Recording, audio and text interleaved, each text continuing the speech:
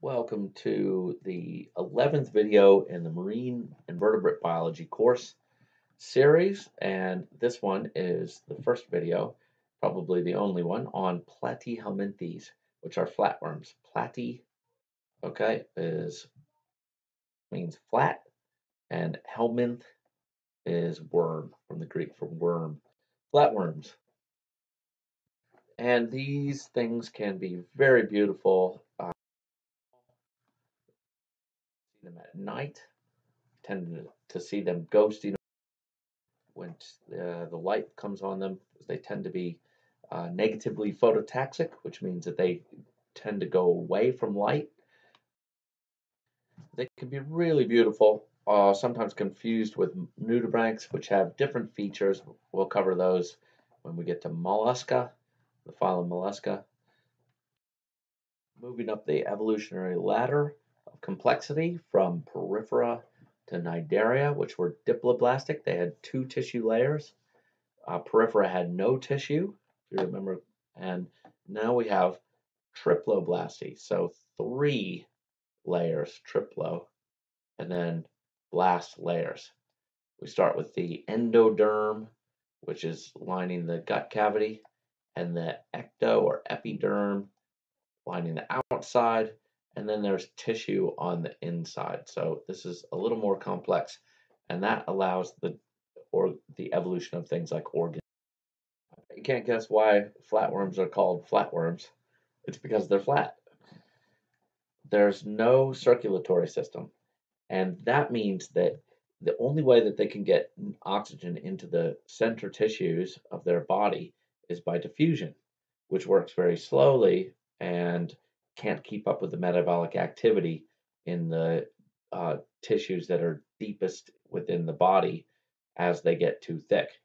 The smallest surface area to volume ratio of any shape is a sphere.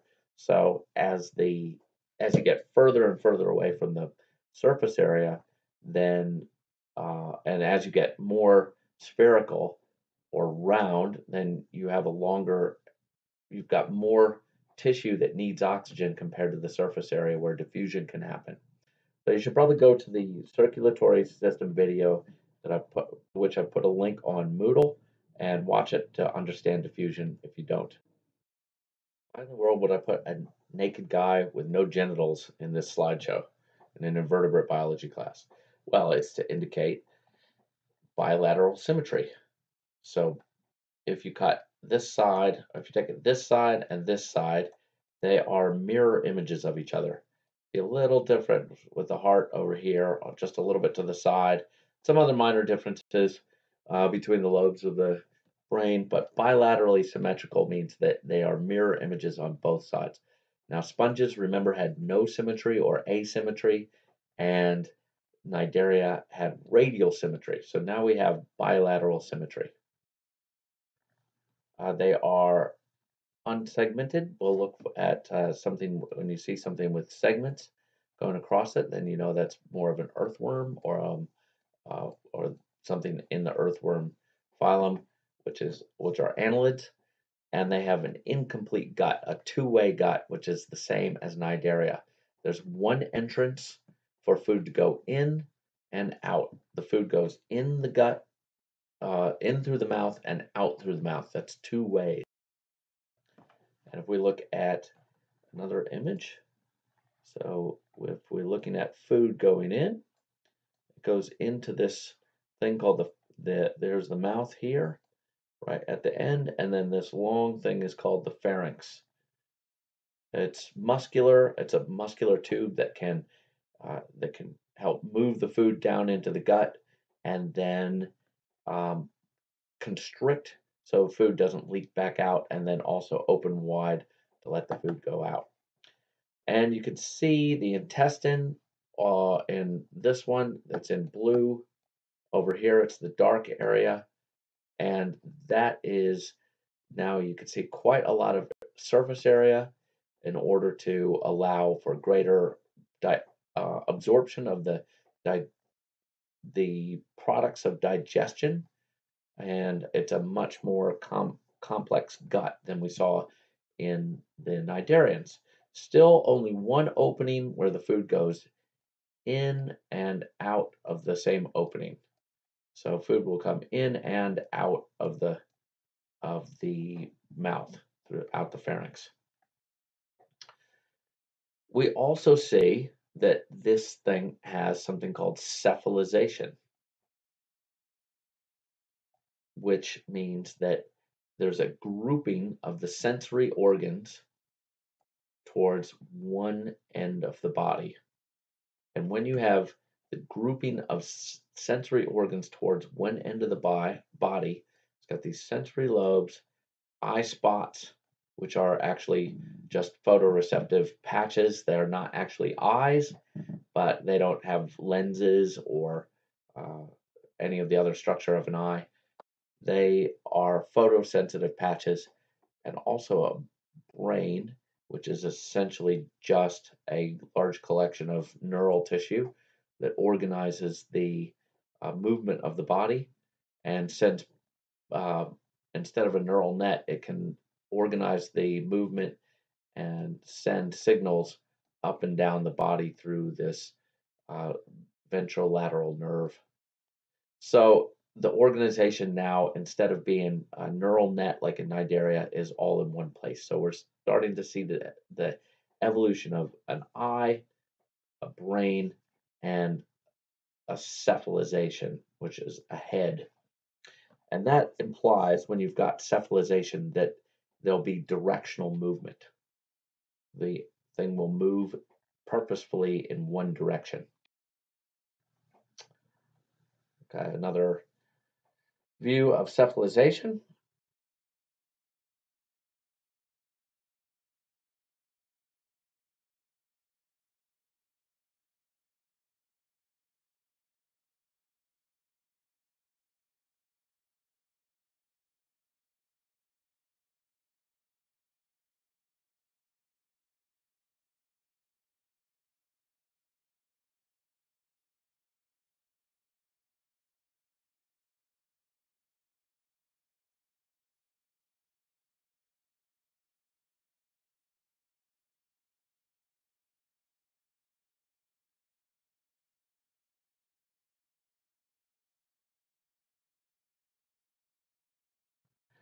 Breeding, so they're hermaphrodites, and we didn't see copulation in Cnidaria or Porifera, but now we see we have the evolution of copulation.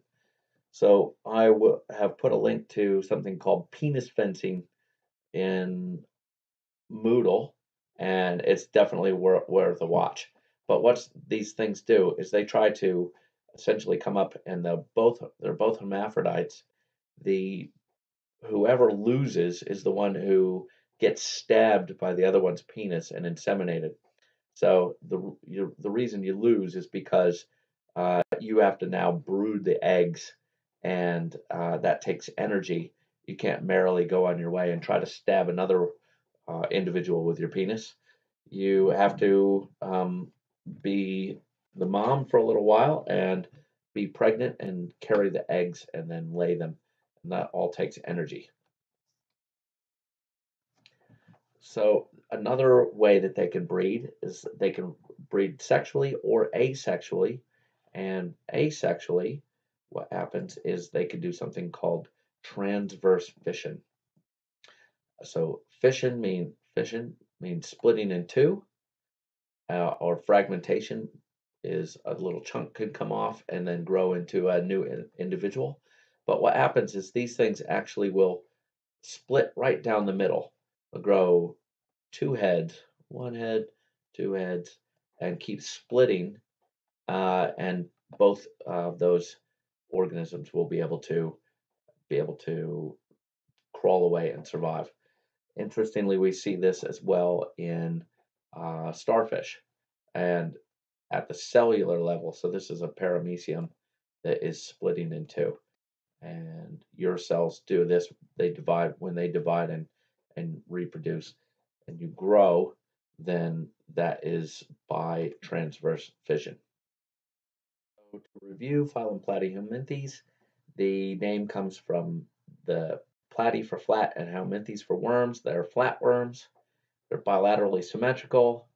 They have triploblasty, a two-way gut. Okay, so the mouth and the anus are the same opening.